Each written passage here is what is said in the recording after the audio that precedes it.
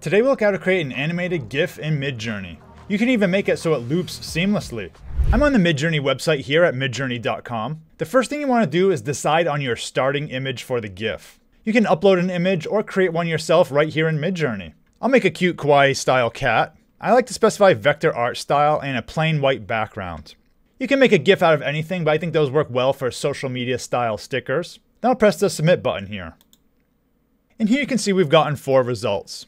I like this image here. Let's make an animated GIF out of it. Now, animating images is only supported in Midjourney 7. Midjourney seems to automatically know to use version 7 when trying to animate an image. But if you want to manually set it, just click on these 3 lines here and choose version 7 in the dropdown.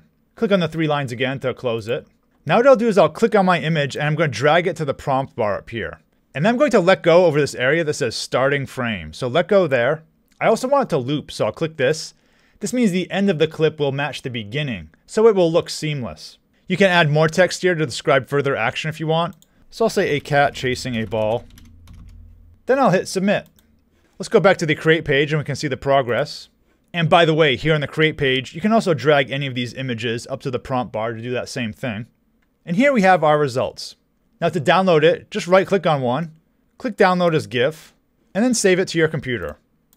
And here's our final result. If you have any Midjourney topics you want to see covered, let me know in the comments below. Thanks for watching and see you in the next video.